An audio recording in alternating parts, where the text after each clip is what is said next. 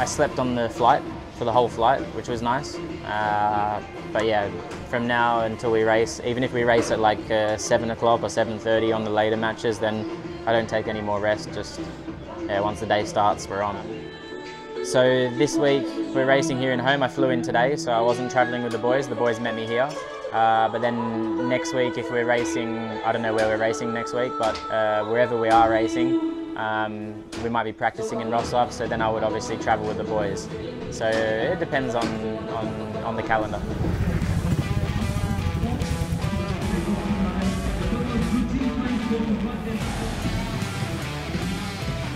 We must be here like 2.5 hours before the match, but for me it's better to come 1 hour before, but yeah, we're not allowed, so yeah, I just follow the rules. Yeah, I don't even know if I have a routine. For sure I have one. There'll be a certain time where I switch on, but because I've done it for so long and so many times, it's almost like automatic. Like I don't have to think, oh, 1 hour from the race now, so I need to focus. It's just happening naturally.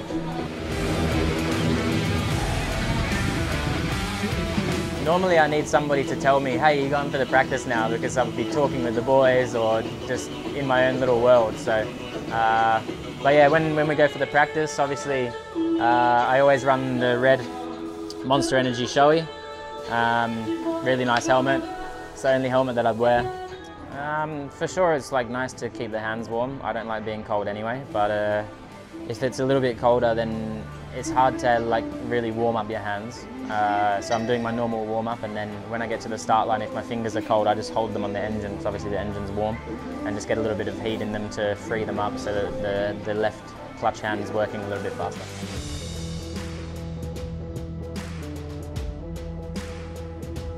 For me, race day is like any other day. So if I'm on track walk and somebody call me, I remember in 2018 when we was renovating the farm, I was on the phone from 7 o'clock in the morning till the moment before I got on the bike.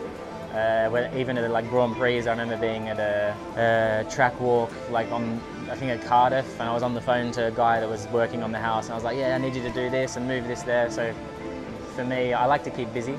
The busier I am, I feel like the better I ride. The last few years in Poland, I really haven't been busy. I've had nothing to do apart from train in the morning and then just relax for the rest of the day. So that was really hard for me to deal with. We'll start over here. Obviously we have the coolers. This is for cooling down the clutch after the race, and also the engine in summer if it's really hot. In these trays, the boys have the tools that they're going to work on the bike, stuff that they need really fast. And then here in the Teng Tools toolbox, we have all the tools for the season, some spare parts, some tools, and every drawer just has more and more stuff. It's just always good to have spare parts ready to go just in case anything happens, you know. These are the springs for holding the exhaust onto the cylinder head. The boys can just change that during the meeting. Everything's ready to go, so again, less work. They do all the work in the workshop, so when they come to the track, everything's easy.